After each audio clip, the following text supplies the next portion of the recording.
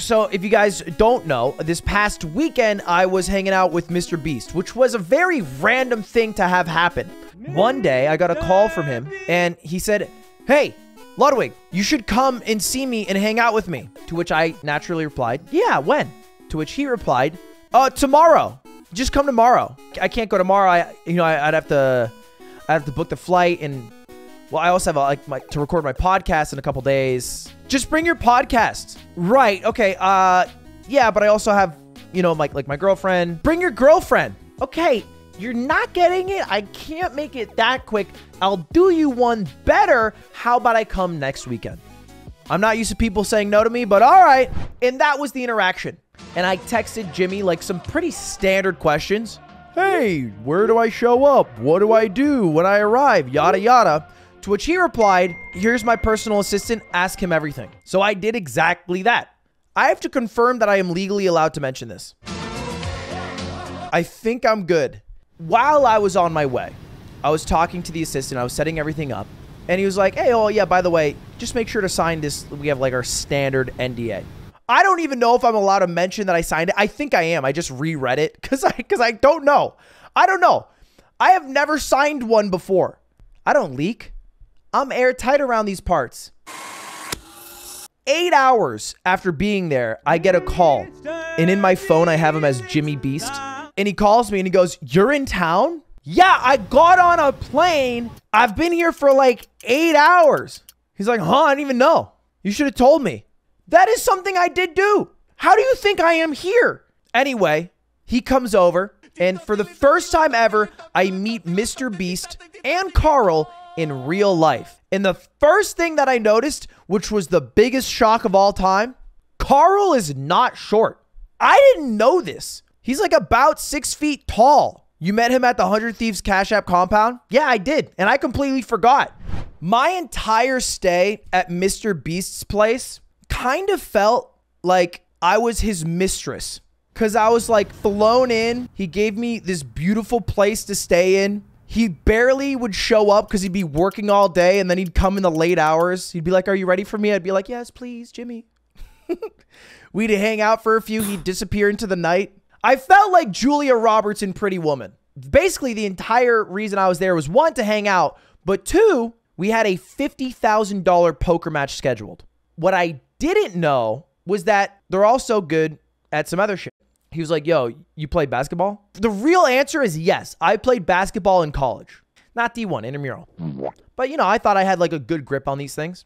And he's like, "All right, that's awesome. I'm going to invite some people over to play basketball." Me, thinking this would be casual, Like it would be, Jimmy, Carl, and Chris, and me playing basketball, just shooting some hoops. That was not the case. Because I forgot about one thing. I forgot about Chandler. Chandler, his brother show up. You guys are spamming LeBron. Chandler's brother might as well be LeBron. That dude is 6'8". I think he is eye to eye with LeBron James. It was so embarrassing. I shot so many air balls. We were playing 5v5, full court basketball, and God bless, there was this guy there who was 5'8". He had glasses on, not trying to insinuate anything. I'm just trying to give you an image of who this guy was. And so all these Titans, it literally looked like the Monstars versus Jordan were matching up against each other.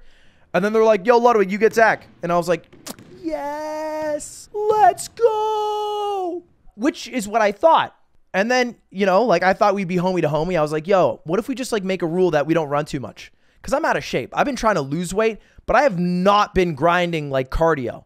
And basketball is an exhausting sport because if they sprint down the court and it's man-to-man coverage, I also need to sprint down the court. He looks me dead in the eyes. He goes, "I ran track for 4 years. I run a 4-minute, 50-second mile. No shot."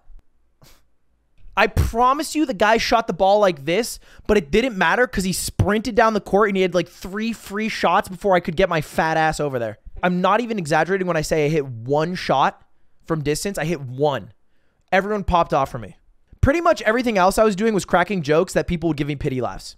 Someone would kick a ball and go, "Damn, we're not calling that." Someone hit my shoulder, would be like, "Technical? What's going on, ref?" I'd do 30-second timeout for calls. It's funny because I have a catchphrase. You guys know the catchphrase. Mogul moves. Which is a catchphrase that I created a few years ago when I was reading Walter Isaacson's biography of Steve Jobs, which is a super good book. And then I used the phrase mogul moves around that time, somewhat ironically, at like dumb shit. I just shit and only had to wipe once, mogul moves. I just took a shower and washed the dishes at the same time, mogul moves.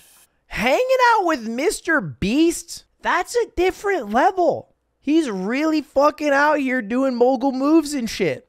This is a real thing that happened. I was like, yo, I'm going to get Taco Bell. Do you want anything? I was on the phone with him. He's like, yeah, get me one of every soda. I was like, what? I hung up. Carl was with me. I was like, he doesn't want that, right? He's like, no, he probably just wants like a few sodas to just pick one of. You know, like Steve Jobs would do if he looks at like 3 different iPhone frames. And I was like, I'll just get him Baja Blast. That's pretty much the same thing, all right? Let's keep it a stack. We were setting up the stream for the poker thing. And he's like, ah, and he looked at it, he like crossed his arms. He's like, I'm going to call my poker guy, like a poker pro. He's like, no, he does poker streams and he sets them up. And he like calls this random guy and he just like, he's like, can you come right now to set this up? And like within 15 minutes, the guy's there setting things up.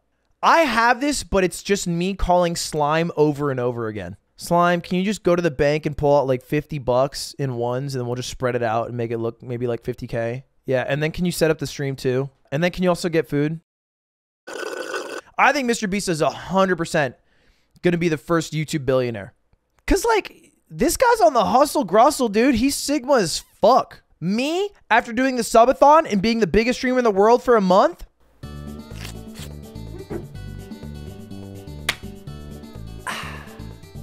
anyway, we do the poker stream. If you didn't watch the video, check it out because I played against MrBeast in poker. We each put up $25,000, 50K total, and winner took it all. I'm going to spoil it right now. I lost $25,000. Not even through bad poker play. I lost it through degenerate gambling where we each put up $25,000 on one all-in hand. On my way out, as I'm packing my bags after a wonderful weekend of hanging out with everyone, I took one parting gift. Just a small reminder of my great time hanging out with MrBeast. You know, the thing about it is even when you're the small creator in the group, sometimes you can get away with things that maybe people won't notice. And, yeah, that was about it. That's the time I met MrBeast in real life.